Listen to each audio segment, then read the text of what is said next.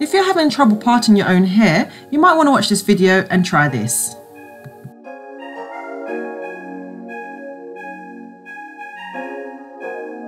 Hey everyone, I'm Lauren, and if you're wondering if you're parting your hair the right way, personally I think whatever you feel comfortable is the right way. However, I'm going to be giving you some tips and tricks today.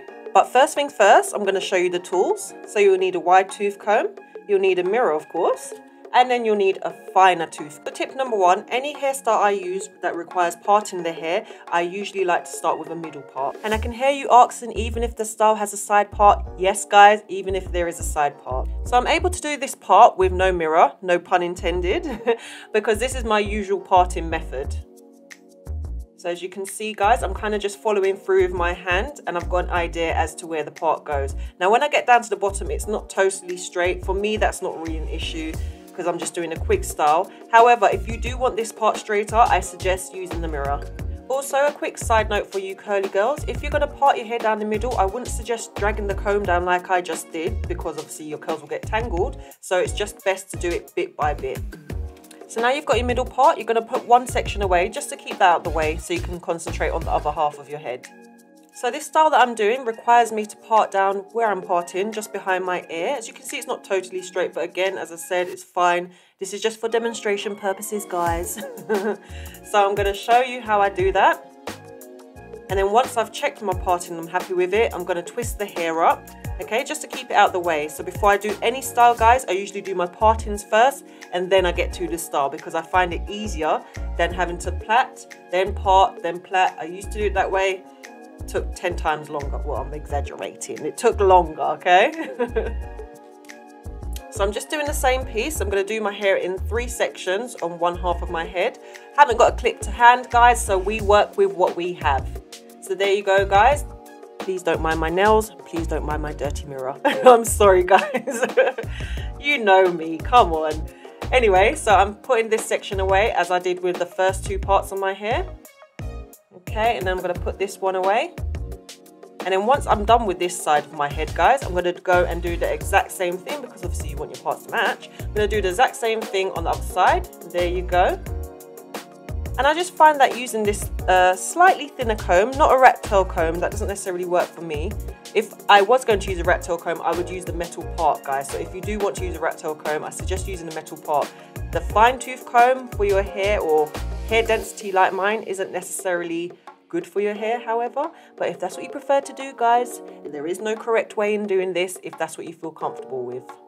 So now I'm just showing you, well, I'm trying to show you, sorry guys, I underestimated the camera height. So I'm just basically trying to show you that I've tried to match my parts on both sides of my head equally.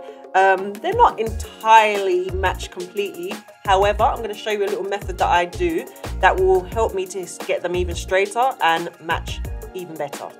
So this is where the mirror comes in, guys. Parting the back of my head in this direction is not as easy as parting straight down the middle of my head, because now I have to make the parts line up.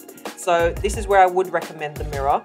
And just because I use the mirror doesn't necessarily mean they do line up at this moment. So I will be showing you now what I do. So I put my hair in shiny bumps, bantu knots, whatever you want to call them, just so I can get a clearer view of how my parts look. And this is one of my go-to tricks.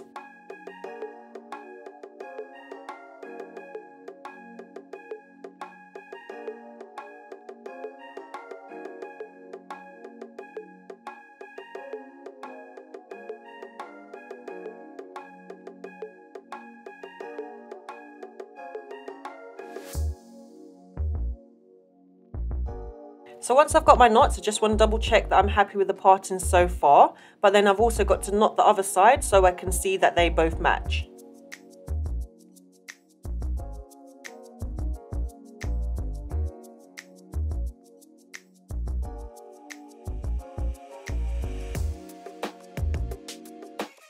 Now I've got my hair in the knots, I'm going to show you the difference. So can you see that, guys? So what I can do now is unravel that as I'm doing, and I'm just going to rectify that error with that parting.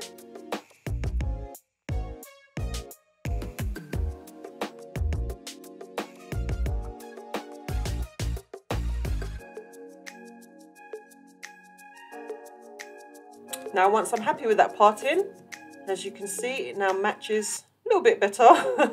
not the best, but as I said, this is demonstration purposes, guys, and I've only had my hair in this protective style for about 4 or 5 days maybe, so I weren't too fast because my hair was due for a wash.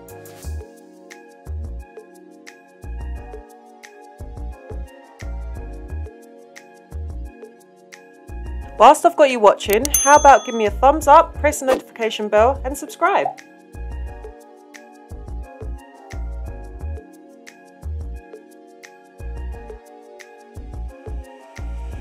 So guys, once I was satisfied with my partings, I checked it all out and I was happy with it.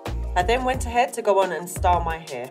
So if you want to see how I done this look, guys, well, not this particular look, but if you want to see how I do my hair, you can click at the end of this video and I will show you how I do my braids with adding in the extensions and what have you. So there you go. Hope you enjoyed this video, guys. Don't forget to like and subscribe, and I will see you next week.